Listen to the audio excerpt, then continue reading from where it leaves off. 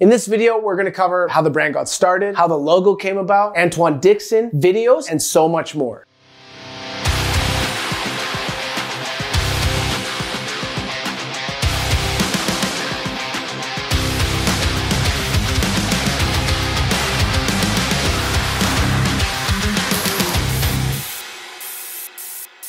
What's up guys, my name is Levi, this is Shred Shop, connecting you to skateboarding. And today we're taking a look at 14 things you didn't know about Deathwish skateboards. Before we talk about Deathwish, we couldn't do it without talking about Baker Skateboards. So while Andrew Reynolds is riding for Birdhouse Skateboards, filming for The End, there's a bunch of footage that didn't make it into The End because it was too rough for Birdhouse. So famous filmer Jay Strickland took all that too rough for Birdhouse footage and made a video called Baker Bootleg. Baker Skateboards starts in the year 2000 when Andrew Reynolds leaves his longtime sponsor, Birdhouse. The original team was Andrew Reynolds, Dustin Dolan, Mike Maldonado, and Jeff Lenosi, with Ams, Knox Godoy, Evan Hernandez, and Terry Kennedy. And not long after that, Jim Greco and Erik Ellington leave Zero Skateboards to join the Baker squad. Greco and Ellington were a huge part of the brand at the beginning, and so let's talk about their lives. Those two were in the limelight. They were a big part of skateboarding, and so them taking the risk of leaving an established brand like Zero Skateboards and jumping over to Baker and what it was at that time was a big deal. So let's talk Ellington. He was born in Anchorage, Alaska, which is definitely rare for us to see a pro skateboarder come out of. He later moves to Arizona and California where he pursues his skateboard career. In 1999, he goes pro for Zero Skateboard, and he has stand-up parts in Misled Youth and Thrill of It All. He also was a part of the iconic early 2000s America team. He had great pro models on there. He had a part in the iconic This Is Skateboarding video with them. America is when he first started to see his success in shoe design. He had many shoes with America, one of them being the Ellington 1. His Ellington 1 was a famous iconic shoe with a dip toe that was based off of an Allen Iverson Reebok shoe. And while on Baker, he had an iconic part in Baker 3. That was the one where he big spin Carlsbad gap. And then in 2006, at probably the height of his career, he takes a risk to leave America Footwear to co-found Supra Footwear with his friend Angel Cabada, which ends up paying off for him lucratively in the long run. And with Supra, he had a ton of different pro model shoes to add to his catalog. He has spent a lot of his career designing shoes. And then in 2018, he launches his own footwear and lifestyle brand, Human Recreational Services, or HRS for short. And get this, you'll see a lot of celebrities wearing his gear. Even my wedding shoes were from HRS. Ellington's wife opened legendary New York skate shop called KCDC, which is a must stop if you're ever in New York. And recently he got signed on as a skater and creative director with China's premier sportswear brand, Li-Ning. They make some really unique looking sports shoes, and obviously Ellington is bringing in his flavor to make skate ones too. Now let's talk about Jim Greco. Jim Greco is a founding member of the Baker crew, and like Ellington, has a stacked resume of video parts. He's had parts in Misled Youth, Asian Goddess,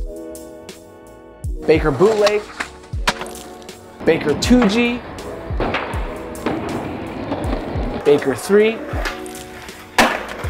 and obviously footage in all the Deathwish videos. And more recently, he's let out 3 indie skate films where we see into the mind of Greco, and they were called Way Out, Jobs, Never, and White Wall. They almost feel like an indie film with skateboarding in it. They're actually pretty cool. In the March 2001 Transworld issue, Greco has a pro spotlight interview. At the beginning of the interview, they have to put a dictionary in it explaining all the slang he uses because he's known to make up a lot of words. Like Ellington, Greco left his longtime sponsor of Vans, where he had pro models like the Thunder and the Escobar, and jumped over to Supra to be one of the founding team members. And he went on to have a bunch of top selling pro model shoes with Supra. And later on in his career, in 2014, he founds Hammer Skateboards. Like many of the other piss drunks, Greco had an array of fashion choices over the years. He's definitely made his marks, some more memorable than others. He even went through a major tattoo phase, got a bunch of tattoos and had his throat done. But if you look at modern day Greco, it's not there anymore. Quarter Snacks even did a timeline of his different fashion choices. So as you can see, Ellington and Greco are the two main characters in this story. And after riding for Baker Skateboards for 7 years, they joined together with Reynolds to form Baker Boys Distribution. Over the years, Baker Boys has distributed many different brands like Baker, Deathwish, Palace, Birdhouse, Illegal Civ, Shake Junt, 917, and many more. And then in 2008, the video Baker Has a Deathwish was released, and this was the launch of Deathwish Skateboards. This video was over an hour long, and it featured the entire Baker team and what was to be the original original Deathwish team. Throughout the video, people are riding Baker and Deathwish boards, so it's a really good promotion for the brand as it launches. It has parts from all the OG team, which is obviously Greco and Ellington, Lizard King, Slash, and last part coming through by Antoine Dixon. Antoine Dixon was a massive part of the brand when it first started. He even got a Deathwish tattoo. Let's go back on his history. Antoine gets his first board from a CCS catalog. Not long after, he gets sponsored by Transition Skate Shop in Carson, California, who he said over the years has done so much for him. Shout out your local shop. He loved them so much he got Transitions tattooed on him too. How many of you guys would get a tattoo for your local shop? We got 6 dudes that have Shreds tattoos. Listen, let's raise the stakes. If you guys go and get a Shreds tattoo and send us a photo and a video, we'll send you a free board. Not kidding. Let's get back to it. Transition Skate Shop helps Antoine get on Chocolate Flow originally, and then not long after that, he gets put on Baker at a trade show from Ellington and Reynolds. He also gets added to the S Footwear squad and films his Baker 3-part in only 3 months. After that, he has some run-ins with the law. And then in 2008, when Deathwish is launched, he decides to jump ship from Baker over to Deathwish. At that time, he had the #1 selling board on Deathwish, and he even had the #1 selling board on Deathwish while he was in jail. Unfortunately, his troubles with the law continue a little bit, and he ends up losing his shoe and board sponsor because of it. The thing is, for a lot of us, when you think about Deathwish, he's one of the first skaters that comes to mind. We interrupt this program for comment of the week. It's a spicy one. It's on our 50 secrets and stories behind skateboard brand names video. It's from a turd named Ratsy. He said, "You really have to stop with fart jokes, dude."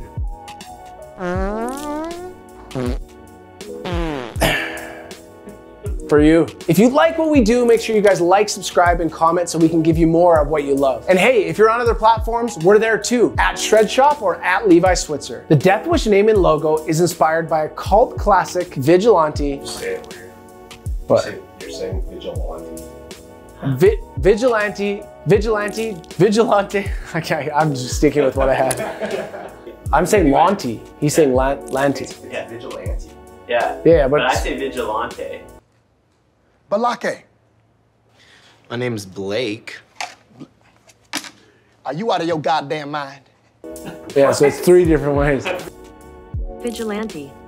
The name was inspired by the vigilante cult classic justice film called Deathwish, which came out in 1974. And then the Deathwish logo was inspired by the cross symbol that the gang in Deathwish 3 wore. In 2016, Deathwish did a nod to this film in their board series VHS Wasteland. The logo and typography for the brand was created by Mark Foster, or Foss, who is a British graphic designer who also did logos for Altamont, Landscape, and Heroin. Foss got his start in the skateboard world by working at Slam City Skate Shop in London, England. This was the same shop that Palace Skateboards was conceived out of. Over the years, they kept adding talent to the squad, and then in 2013, they let out their first standalone video called the Deathwish video, with parts from the OGs like Lizard King, Ellington, Greco, Slash, and also parts from the new talent they added in those years, people like Furby, Neen Williams, Moose, and last part going to the new addition, John Dixon. The full video was edited by Greco and Ellington themselves. You might have noticed that Antoine Dixon didn't have a part in this video. It's when he was going through his stuff, and it sucks because his skating is bar none. Jason Momoa has a Deathwish. If you didn't know, Erik Ellington and Jason Momoa are great friends. So much so that Jason Momoa has a guest pro model board. Deathwish Momoa boards. What? These were impossible to find with very limited runs, but if you got one, please give it to us for this wall back here. Momoa returns the favor of the bro model by getting a makeup artist to put a Deathwish tattoo on him during the filming of Game of Thrones. Send us a screenshot of this if you can find it. We haven't been able to. He's not the only celebrity with a Deathwish tattoo. Lil Wayne has a Deathwish tattoo on his face. And then there's other pros that have Deathwish tattoos like Erik Ellington, Jim Greco, Antoine Dixon, and Lizard King. Do you guys have any skate brand logo tattoos? Let us know below which ones.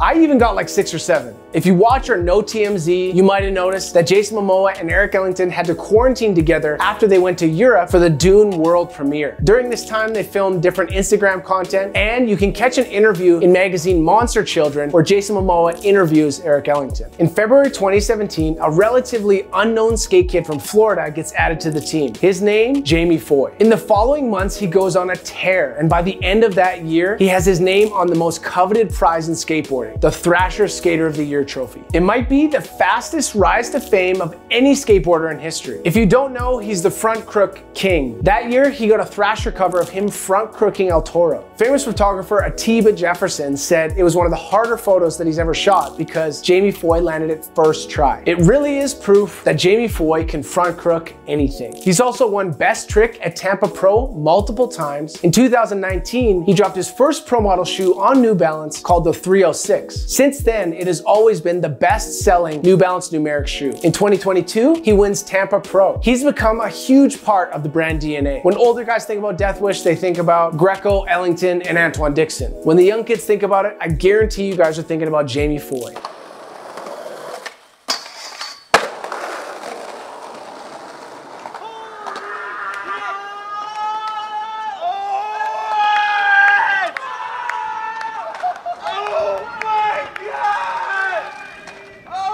Let's talk modern Deathwish. In 2020, they released the Uncrossed video. Since adding Jamie Foy to the team, they've also added big names like Taylor Kirby, Jake Hayes, Pedro Delfino, Julian Davidson, and Victoria Ruzga. Also super recently, they just added 2 new young guns as AMs, Sean O'Connor and Noah Pollard. Guys, that's Deathwish. I'm Levi, this is Shred Shop, connect you to skateboarding, and you just watched 14 things you didn't know about Deathwish skateboards. If you like this video, check out one of our other videos.